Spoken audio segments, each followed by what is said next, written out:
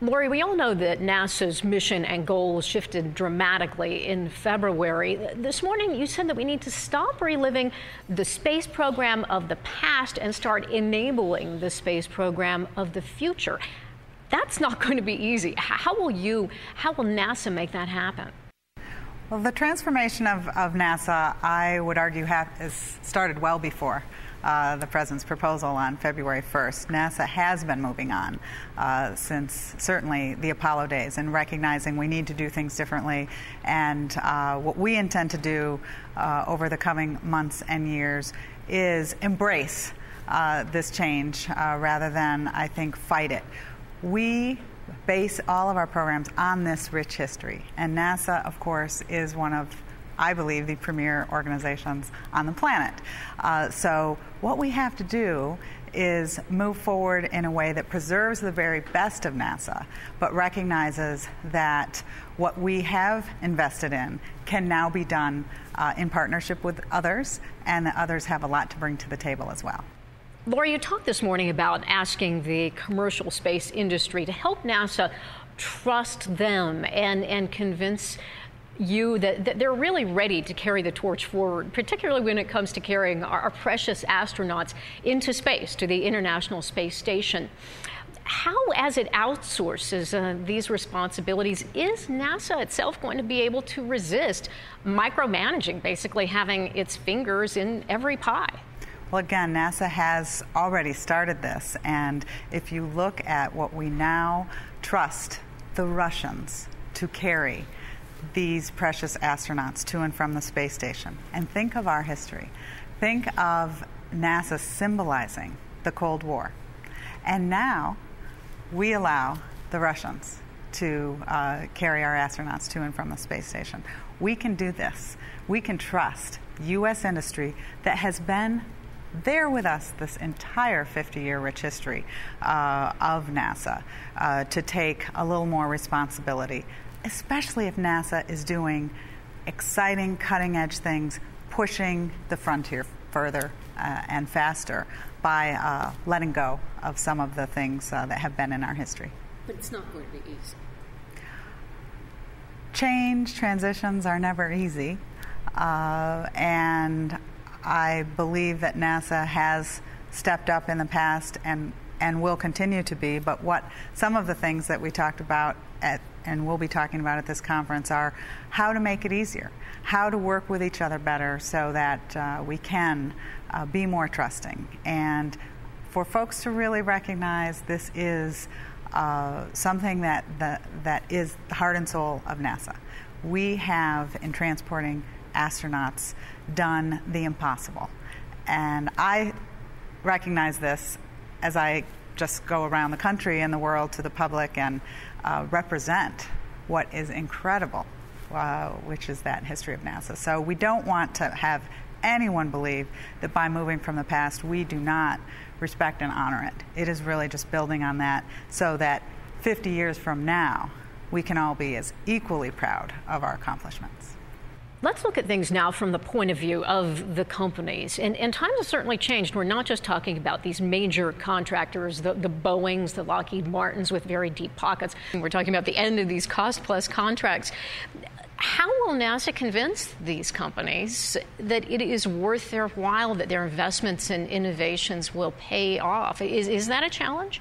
Well, we're not ending cost-plus contracting by any stretch. In fact, this so far, our authorization bill has just over $300 million on a commercial procurement that would be a fixed price or Space Act agreement for commercial crew, and about a similar amount for commercial cargo. NASA's a $19 billion agency, and when we do cutting-edge, first-time research, cost-plus contracts are absolutely appropriate vehicles to do that, and our traditional partners will continue with that work.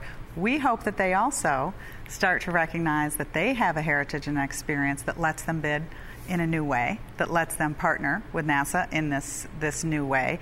And I believe that some of the new entrepreneurial companies, employees, have the exact same history, either from NASA or large aerospace industry.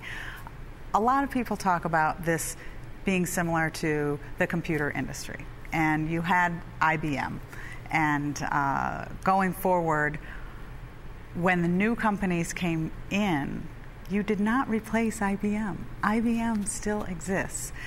That's why I don't like to think of it as either or. The American spirit, the entrepreneurial spirit, is what has developed innovation in this country and has largely been responsible for our economic growth. Putting that into the system of aerospace can only be positive. The heritage of the major aerospace companies, if you think about it, is exactly that. They began as Martin and Boeing and Curtiss in the early days of airplane development. Some of this history is just wonderful to read and to recognize. We're just doing the next steps of that, and it is all being done by the very people who got their start at the larger companies and within the government. And finally, in conclusion, what is the greatest hurdle as the nation's space program morphs and the private sector becomes more of an active partner than ever before? This morning you said we have one common enemy. It's the deficit. Is that the hurdle? What is the hurdle? The common enemy of the deficit is there for us all, and I believe we have to do a much better job communicating the value of what we're doing to the public and to the elected leadership of the country.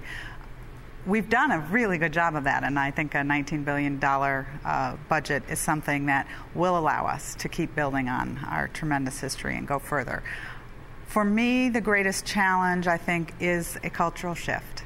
It is a question of recognizing that we're going to be continuing to invest in the cutting edge space exploration that people came to NASA to do. We want to continue to attract those people, our best and the brightest from across the nation, to challenge themselves to do more. Having the private sector be able to take over some of this activity is exactly what the government should be most proud of. I was at the White House on Monday at a science, technology, engineering, and math awards ceremony. President Obama was celebrating the high school students across the nation who had gotten the science and math awards for the nation. He said, I have the NCAA winners here. I'm going to have the math and science winners too. You guys don't get a gallon of Gatorade poured on you when you win, but you're going to get a visit to the White House. In the state dining room with these amazing high school students, a young woman I'm speaking with had developed a battery and solar powered car, and she'd won one of the major innovation awards across the country. I know, freshman in high school. I've got a couple boys who were probably still sleeping in. And she had a pictorial photographs of her inspiration. The first photograph was Spaceship One. And I talked to her about that. And she said, that's my excitement. I want to fly and I want to build one. She didn't even build a rocket. She built an electric car. But that's her inspiration for doing amazing, innovative things. She also had a NASA meatball on her bag. She doesn't see any difference in NASA and Spaceship One. She was meeting the Deputy Administrator of NASA, and I was just as proud of Spaceship One being her inspiration as of the NASA meatball. That's where we need to go. We need to recognize exploration. It's big enough, it's important enough, and it's hard enough for all of us. So taking the best of what we do and going forward in a way that really lives up to our history is, I think, the biggest challenge. Lori Garver, NASA Deputy Administrator, thank you for joining us. Thank you.